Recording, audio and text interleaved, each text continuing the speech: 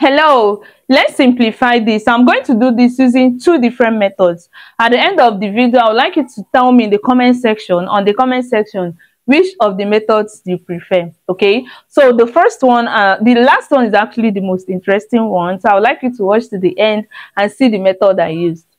First, before we use the first method, I want us to note that square root of 8, that is square root of 8, is equal to 8 to the power of half.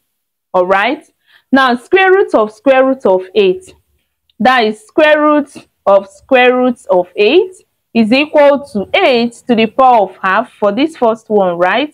Now raise to the power of another half for the second one. And when you have a to the power of m raised to the power of n, this is same thing as a to the power of m multiplied by n. All right, so that simply means that we can rewrite this as what?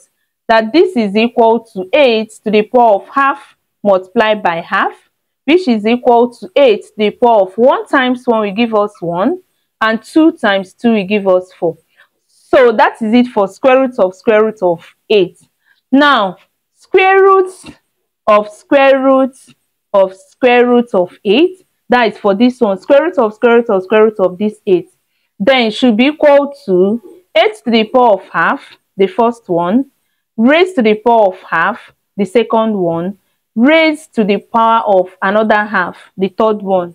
All right, now if we should resolve this in this way, it's going to be 8 to the power of half multiplied by the third half, right?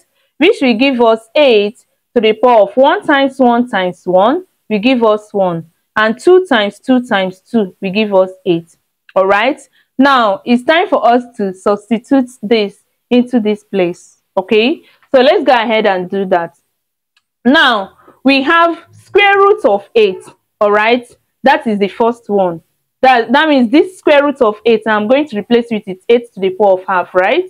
8 to the power of half multiplied by square root of 8, which is what? 8 to the power of 1 over 4. So I have 8 to the power of 1 over 4 multiplied by, now square root of 8, which is same thing as 8 to the power of 1 over 8, 8 to the power of 1 over 8.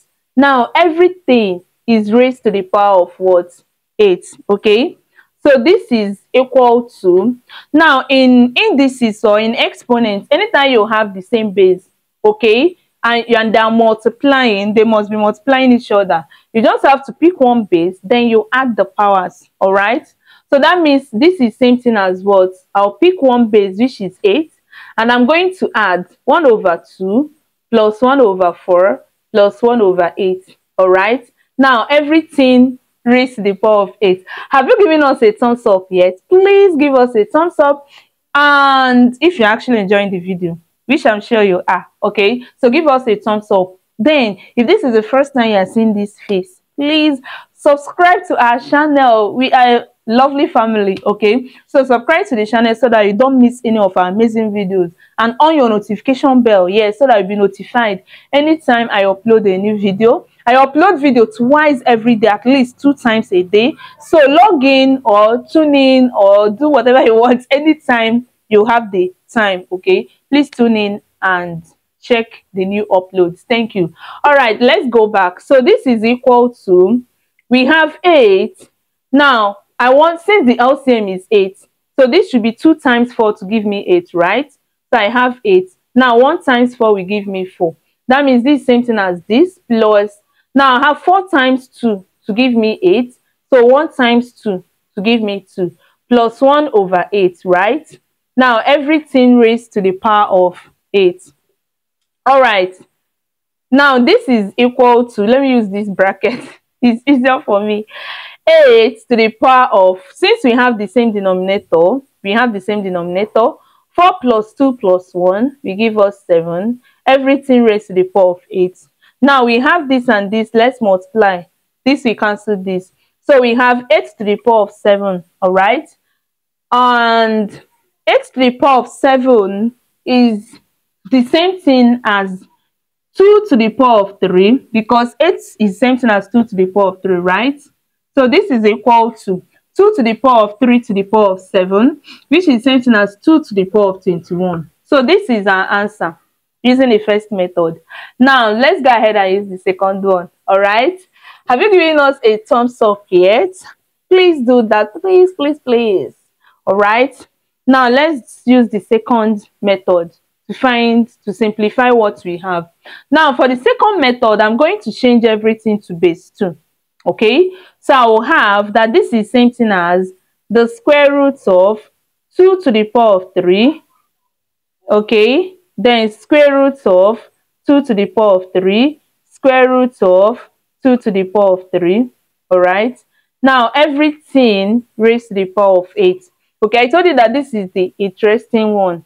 Okay, then we have square roots here. So if we remove this square root is same thing as half, right? So if we should remove this square root, that means we have 2 to the power of 3, then square root of 2 to the power of 3, then square root of 2 to the power of 3. But this time around, the first bracket we have this square root that we removed, right? Before the general bracket that we have 8. All right, now this is equal to, this we divide this to give us 4. Okay, so what we have left now is 2 to the power of 3, square root of 2 to the power of 3, square root of 2 to the power of 3. All right, now everything is raised to the power of 4.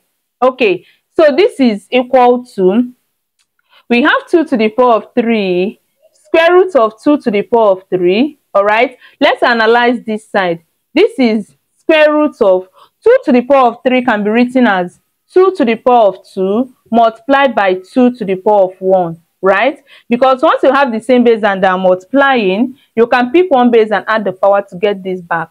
Now everything raised to the power of 4. Now this is equal to 2 to the power of 3, square root of 2 to the power of 3, square root of, now 2 to the power of 2 is 4 multiplied by 2, right? Everything to the power of 4. Let's continue. So we can now write that this is equal to, now this is equal to 2 to the power of 3, then square root of 2 to the power of 3. Now this is same thing as square root of 4 multiplied by square root of 2, right? That is this one and this one. Now everything to the power of 4. All right, so we have 2 to the power of 3, square root of 2 to the power of 3, square root of 4 will give you 2, which is same thing as 2 to the power of 1. Then we have square root of 2, everything to the power of 4. Okay, this is equal to 2 to the power of 3 divided roots. I told you this is the interesting one. Roots, now we have the same base, we pick one, we add the powers to get 4, right? Then we have root 2, everything to the power of what? 4. So this is equal to 2 to the power of 3, square root of 2 to the power of 4 is 16. Then we have root 2, everything to the power of 4. Are you enjoying this class? So this is 2 to the power of 3. So we have square root of 16 already, which will give us 4. All right, square root of 16 is 4. Now we have square root of 2 left, right? Square root of 2. Now everything to the power of 4. Permit me to clean this side of the board. All right, hope you have given us a thumbs up. Please give us a thumbs up. So we have 2 to the power of 3 multiplied by, now this is same thing as 2 to the power of 2, right? This one. Now for here we have 2 to the power of half raised to the power of another half, right? That is this one. 2 to the power of half raised to the power of another half. Now everything to the power of 4. So this is equal to, we have the same base. Let's do what? Let's pick 1, 2. Then we are going to add the powers, 3 plus 2 to give us 5. Multiplied by, then here we have 2. Half times half, right? We give us 1 over 4 raised to the power of 4. Now recall, don't be tempted to say 4 will cancel 4. No, recall that you need to solve the bracket first using PEMDAS or board mass. So because of bracket first, that means we apply the law of indices. that says that we're going to pick one base since we have the same base and are multiplying, and we are going to add the powers. Now 5 plus half will give us 5. 5 plus quarter will give us 5 and quarter, right? So we have 5 whole number 1 over 4. Now everything to the power of 4. So this will give us 2 to the power of, let's change this to improper fraction. So 4 times 5 will give us 20. 20 plus 1 will give us 21 divided by 4. Everything raised to the power of 4. Okay, so this goes here, and we still have our final answer to be 2 to the power of 21, just like we got using the first method. Bye.